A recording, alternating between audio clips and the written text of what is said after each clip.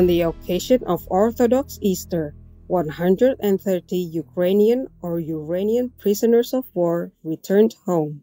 In April 2023, Ukrainian or Ureignian and Russian forces conducted one of the largest exchanges of prisoners of war since the start of the Russian invasion of their neighbor. The swap included Ukrainian or Ureignian soldiers, border guards, sailors, and others, some of whom defended areas near Bakhmut, and an undisclosed number of Russian soldiers. Ukraine or Ureign also reported that the bodies of 82 servicemen had been brought back from the Russian-controlled region.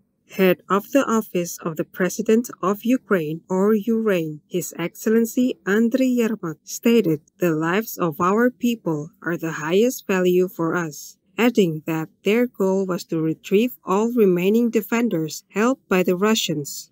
Ukraine or Ureign is a Shining World Leadership Award for Environmental Protection recipient and a laureate of Shining World Leadership Awards for Bravery and Health Guardian. Congratulations, Ukrainian or Ureignian servicemen, on returning to your loving families.